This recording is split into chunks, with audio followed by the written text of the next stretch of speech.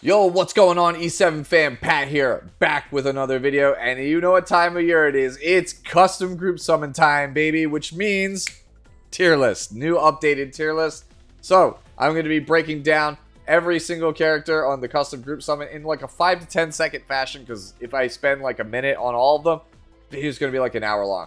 But I'll basically give you a quick cheat sheet to explain what the best characters are, give you like 1 or 2 use cases for them, or explain why their artifact might be something that you might want to consider picking up. 2 caveats before we jump into it. 1 is the standard custom group summon spiel. Can't take Moonlight 5 stars, so can't take like New Moon, Luna, Death Dealer, right? No collaboration heroes, so no Rimuru, Tempest, no Dizzy from Guilty Gear. Limited characters have to be at least 6 months old and have had at least 1 rerun, so no Biblis, even though she's like 7 months old, 8 months old at this point. Hasn't had a rerun, so you can't take her. And then for Covenant heroes, just got to be at least 6 months old if it is a non-limited red, green, or blue character, which means Immortal Wukong is out because he's less than a month old. Birgit is out because I think she's like 2 or 3 months old. And sadly, Janua is out by like 3 weeks. So yeah, no Janua. That kind of sucks. Newest character for the RGBs here is Elvira, in case you are wondering. Second caveat, as you can see here, this is taken from the E7 WC 2024 player rulebook. You can see on the topic of new hero bans, heroes and artifacts newly introduced from 7/22 or 8/12, right? So July 22nd or August 12th.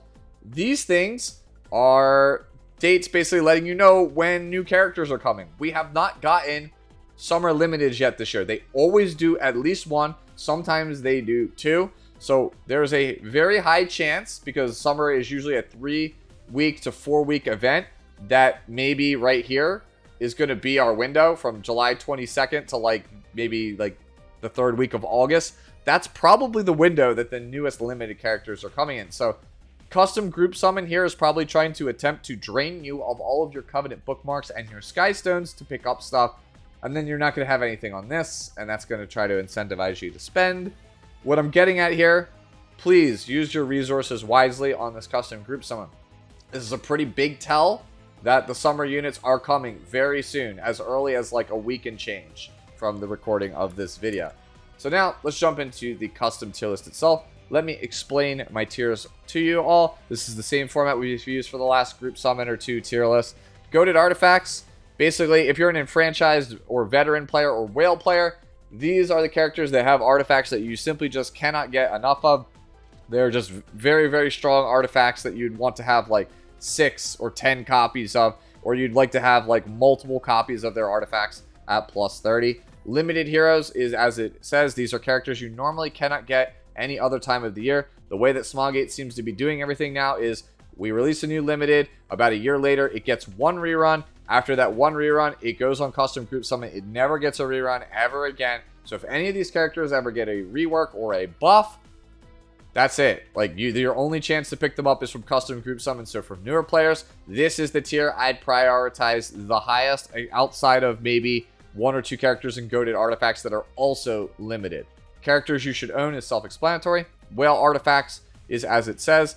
They have an artifact that's very strong at plus 30. So you're basically choosing them for that artifact, and you need a lot of copies of it for it to actually be worth it. Playable character artifact, again, self-explanatory. Only if nothing else, this is just if you want to max out your Pokedex, like you want to fill out the hero journal, by all means. But for most people, you're still better off just taking a character from like goated artifacts or like limited heroes and just picking up extra copies of their artifacts. Already free, again, self-explanatory. And in case you want to see, these are all the characters that are not available. Alright, so now that you know the tiers, let's just jump into it, and I'll go again 5 to 10 seconds explaining each character. Let's start with goated artifacts. So I'm going to talk about Abigail and Robbie at the same time, because the primary reason to choose both of them is the same. They both have artifacts that give damage as well as lifesteal, which is very, very important for bruisers. Abigail has Golden Rose, which is better for health scaling characters or like defense scaling characters, whereas Robbie has Sigurd Sight, which is better for attack scaling characters. And even after her rework, Robbie is still an attack scaling character. It's just your attack, or I'm sorry, your health gets converted to attack. So you're primarily better off building health percentage on the character. But overall, Robbie has the attack scaling one for like Lone Crescent Bellona or like Martial Artist Ken. Overall, between the two of them, the artifact is a push. Sometimes one is better, sometimes the other is better. I think Robbie has a bit more value overall between the two, as she is used in almost every facet of PvP and is fairly competent in those game modes, whereas Abigail's only really good in Guild War as well as Arena offense. Cerise is probably still the #1 overall choice on the custom group summon. She is a limited character that is getting a skin, although she herself is not particularly very useful. The primary reason to take her is Guiding Light, which is the most important PvP artifact for the Ranger class in the whole game. There are so many Rangers in the game, such as Naqual, Lua, right, that just cannot really be used without it. Green Landy really wants it, right? Almost every single Ranger, even like Operator Segret, if you want to play that character, you're going to need Guiding Light. There's just, you can never have enough of them. I have like 7 or 8 copies laying around, and I know people who have even more copies than that. And if you already have a ton, it's still worth picking her up because you might want to actually max out those Guiding Lights for the bonus attack as well as the stealth percentage. Yeah, Cerise overall, probably one of the mainstays. I don't ever think she'll ever come off of custom group summon, like top 3 lists, just because Guiding Light's just that damn strong. And until they give us a real honest to goodness answer to stealth, that's not last piece Corinne or like, you know, Milam, like something that just passively says your opponents can't get stealth point blank period. This character's just going to always be up here. Charlotte, another character with an amazing artifact. She has Elbrus Ritual Sword. Elbrus Ritual Sword is like the backbone of a lot of turn 2 playstyles. Navy Captain Landy, Abyssal Euphine, Bellion, Green Armin. If you want to play any of these characters, then you're going to need to choose Charlotte just to get Elbrus Ritual Sword. Like Guiding Light, I have like 7 to 8 copies of it, and it's still not enough. It's probably like a top 5 artifact in the game alongside of Guiding Light. And then the newcomer here is Ocean Breeze Lulika, another limited character. Very good in PvP, assuming that your opponent doesn't have Sea Phantom Politis, which is on a lot of defenses for like Guild Wars or regular Arena. Still pretty solid, even though, even in World Arena, assuming that that character is banned or you have access to it yourself. Still very, very good cleanser. Good at countering certain non-attack skill characters. The main reason she's here, though, is Soul Constellation, which is probably the best Soul Weaver artifact I would think currently in the game. Gives you a bunch of free ER, gives you a lot of tempo and combat readiness pushing, so it's just super, super useful. Death Dealer Ray can use it, Lulika herself can use it, Shuna can use it, Desert Jewel Basar can use it, right? So many Soul Weavers in the game, Sinful Angelica, all really, really great with this artifact. So it's one of those ones where I feel like you just want to have a ton of copies of the thing. This is probably going to be one of the ones that I for sure end up taking on my custom group summon as well. So let's move into limited heroes now. Ahmed, kind of alright in certain PvP, but like, let's be real, Moon Bunny and Politis counter her. So she's definitely seen better days. No real PvE usage. Her artifact is only good on her. Diane, not super good in PvP, but still really strong in PvE for like Nightmare Raid or Abyss if you're still stuck on that. Advent, for example. Accompanying artifact is really good on characters like Shuna or Infinite Horizon Acades. Fairy Tail Tenebria, we are in a control-heavy meta right now. She's an excellent 4th or 5th pick in World Arena if you've got the gear lying around to use her. Her accompanying artifact, Fairy Tail for a Nightmare, is also a really, really important mage artifact. It's probably the second best one in the game besides Ancient Book. It's very good on characters like Solitaria of the Snow or Arya, who you'll note is right here under characters you should own. So if you want to play this character, this is a pretty good accompanying pickup. Holiday Euphine, only really good is like a tech versus like Rand Cleave, and even then it's a little bit inconsistent. Accompanying artifact is only really good on Conqueror Lilius and Immortal Wukong if you kind of want to meme, but I don't really recommend that one. It's pretty much just Conqueror Lilius, right? Landy, pretty decent in PvP, although she's largely been outclassed, like a pretty good last pick in PvP some of the time. Insane character in PvE, and accompanying artifact, Wall of Order, actually criminally underplayed. Might be one of the most underplayed artifacts in the entire game. Is incredibly strong after its rework. I think the reason people overlook it is because of how important Guiding Light is. Like, if you could actually get a turn on Landy with Wall of Order, it's kind of insane. Lethe, my favorite character that came out of 2023. Very fun health scaling bruiser. Unfortunately, outclassed by Laya, and just in general, health scaling bruisers are pretty bad because of Urban Shadow Shoe and Death Dealer Ray in PvP. No real PvE applications. Her accompanying artifact is really important for health scaling bruisers though. So if that's your playstyle, or that's the thing you want to make work, or you're just hoping that that playstyle returns to prominence later on down the line, then maybe it might be worth a pickup. Luna, you got a free copy this morning in your mailbox, assuming that you logged in every single day, so not really a reason to take Luna outside of getting dupes for your New Moon Luna. Accompanying artifact is Draco Plate, which is a solid mix of offense and defense. It is a limited artifact that might be worth your time, but usually there's better options. Like, Draco Plate is basically the fallback option if you just don't know what to put on the character. Seaside Bologna, only really used nowadays for like PvE content. You might see her in like Advent, and she's primarily used in like Wyvern 13 for some of the older guides. I know that some of the newer strats for Wyvern 13 that people have cooked up over the years since I made my Wyvern 13 guide use things like Arya, like shoutouts to Prop Boy and his like Arya Wyvern 13 clear. So she's not as mandatory as she used to be. She still has some like Abyss applications. Like overall, I'm pretty down on SSB. And her accompanying artifact is only really usable on her.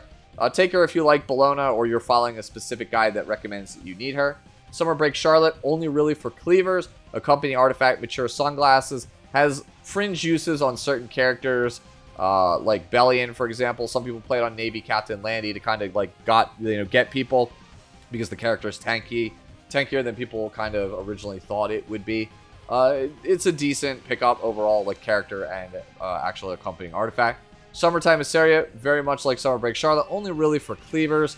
Accompanying artifact is really good for not only herself, but Pirate Captain Flan. Basically, take this if you are a cleaver who doesn't have her, and you want to play Pirate Captain Flan, even though she's not particularly very strong right now. Characters you should own. Arya, very, very strong in a lot of aspects of PvP. Not the best, but a very good pocket character. Very good in certain situations for like arena offense. Very good for like Guild War offense, right? Like just again, situational character, but strong in those situations. Very, very powerful. Is arguably one of the hardest characters though to build in the game. So please, I know she's really hot. Do not take this character unless you have very strong lifesteal and resistance gear, because straight up, this is one of the most requested characters that I get to look at to try to fix for Fix It Friday. Like, people ask for help for this character all the time. Very rarely do they actually have the gear to play the character, and I unfortunately have to tell them, like, you got to go back to the drawing board, farm more gear. So if you have very good gear, this could be definitely one of the ones that you could consider picking up. Bihu, strong tech choice versus like Galililius or Navy Captain Landy. So if you're having trouble with those characters and you have good speed gear, then Bihu might be worth a look at. Brig, probably the best knight in the entire game for PvE. If you were a newer player, he's excellent for like Abyss, raids, expeditions. He's pretty much like a one-man army. Again, the overall, I think, best knight in the game, next to like Adventurer Raz for PvE content. So he's definitely somebody you want to have on your roster in case there's some kind of PvE content that comes out in the future that you might need to clear. Celine, after finally getting a rework, is under characters you should own. She used to be under whale artifacts because she was mediocre, but her artifact is very good. Now her artifact is super good and is absolutely one that you want to whale out on. And Celine herself is like a top 10 PvP character. She's absolutely insane right now. I don't know if I would even consider trying to make a serious climb of any kind for PvP without Celine in this current format. Destina, old reliable cleanser. Accompanying artifact is Shamadra Staff. Like, the character's fallen off. Shamadra Staff is like really good though. I feel like for turn 2 players that build a lot of effect resistance.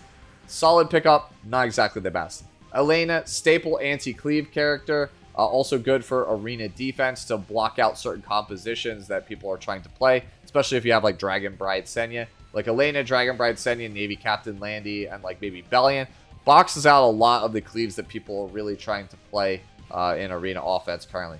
Elvira, newest character here on the list. She denies Fighting Spirit. Anytime a character can straight up deny an entire game mechanic, they are worth having on your roster. She's actually pretty easy to build as well. Just get high ER and some decent speed.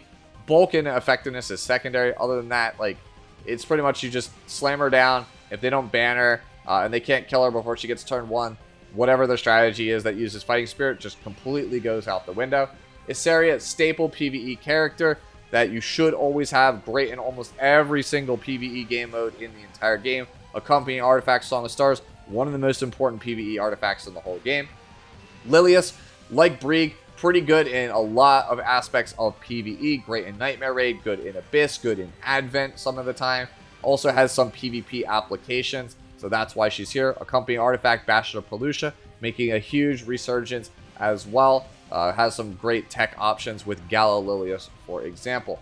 Lua, still one of the most busted characters in the entire game, even though you don't see her that often, and that's because of how popular and common Laia is. But if they pre-ban Laia, man, that Lua might be creeping, and she's very, very powerful still. Her accompanying artifact, Spatio-Temporal Fan, is very good if you have Sea Phantom Politis. Niqual is the newer, upgraded, more oppressive version of Lua. Both of these characters are just completely snapped, completely broken.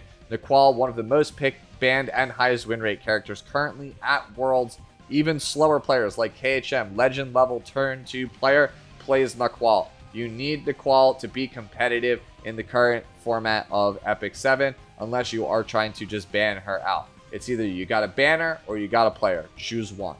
Peyra, huge resurgence for this character because of characters like Blood Moon Haste. Unbuffable is very strong right now, and she is the fastest character in the game at applying it. Also sets up a lot of crazy compositions for whether it's cleave or control.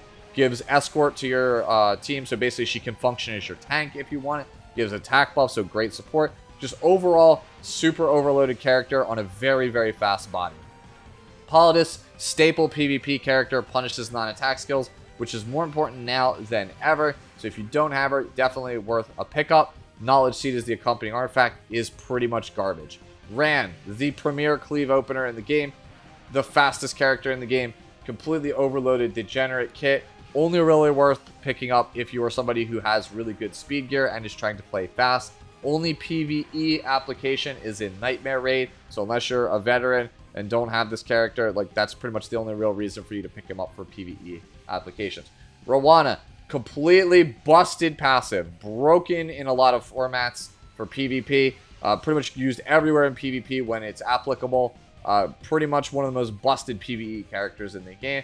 There's just no way I would not take Rowana no matter what your skill level is. She's just, when she's good, she's broken. She's super easy to build as well. Accompanying artifact, Touch of Rekos, has some niche applications. Tamarin, the best PvE character in the game, bar none. If I was going to be going for Tamarin, I probably would just get her from the story summon. So probably skip her, but you should own this character. The best PvE character in the game. Accompanying artifact is Idol's Cheer, which has some niche applications as well in PvP. Moving on to whale artifacts, Crow, it has Holy Sacrifice, great for Abyssal Euphine, but you need it to be at plus 30. Also some cheeky things like I put, I don't know, Ambitious Tywin on my arena defense with Holy Sac as kind of like a gotcha. Senya, hers is Spear of a New Dawn, only really played for Senya herself, who's not particularly very good right now. Like, she has some niche applications, but if you want to play this Senya, you need Spear of a New Dawn, which is why she arrives here. Moving on, playable characters or artifacts. Alencia, only as a last pick character when you need an injury-based unit. Arunca, only really in Guild Wars when you need to destroy somebody that has a lot of barriers on their team. Basar, only here because that's the accompanying artifact is Abyssal Crown. Bologna, only here because of the current Rift and her artifact Iron Fan. She's very good at getting you started on your Rift journey. But after that, like once you get to like Rift Controller 21 or so, she's completely useless and therefore her value plummets.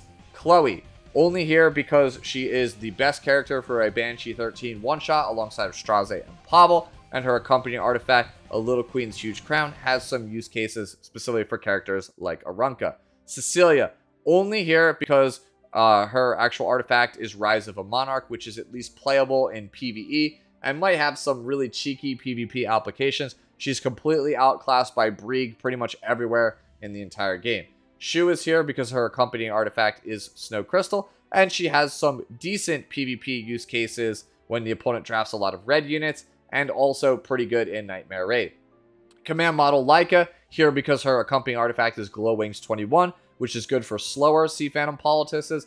Also has a lot of PvE use cases, such as Katie's. You could also, technically, I guess, play her in PvP, but I think she is kind of outclassed. Her primary use in PvP is to go really fast and grant your team immunity when Ran is banned.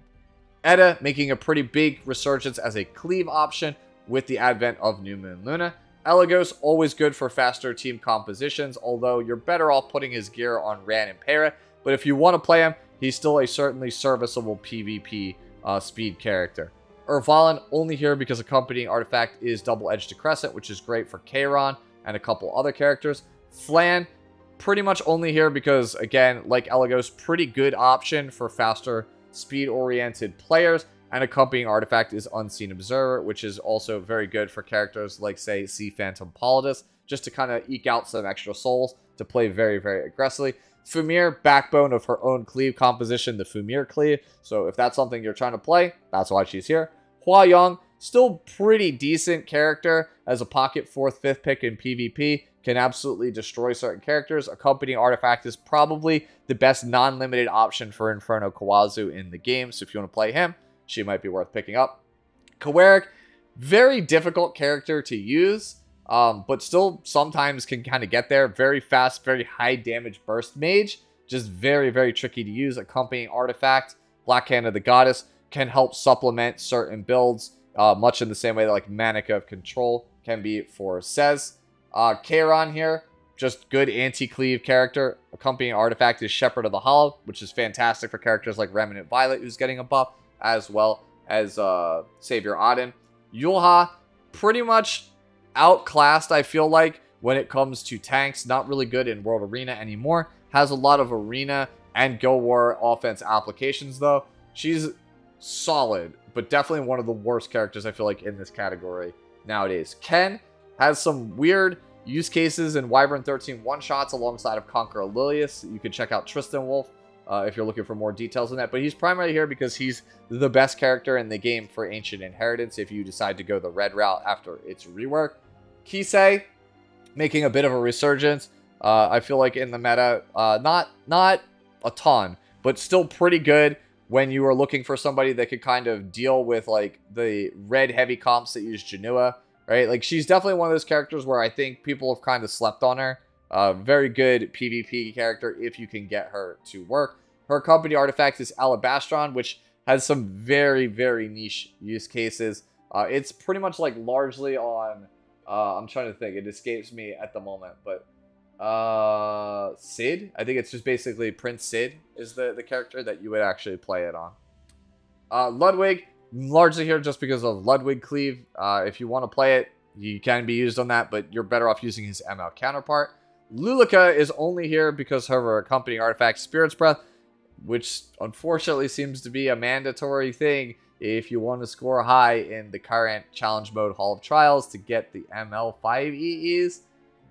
So yeah, if you're like a whale, honestly, this could probably be up here. Let's be real. That's kind of its purpose, is to pick Lulika and whale out on it to get Spirit's Breath, so that way you can get a high score. Pavel can be used by really high-end cleavers that have very, very good cleave gear. But overall, he's not really used for that much anyways. His primary usage nowadays is in a Banshee 13 one-shot. Accompanying artifact is probably the best in the game for Commander Pavel if you're looking to play that character. Sharoon, okay character.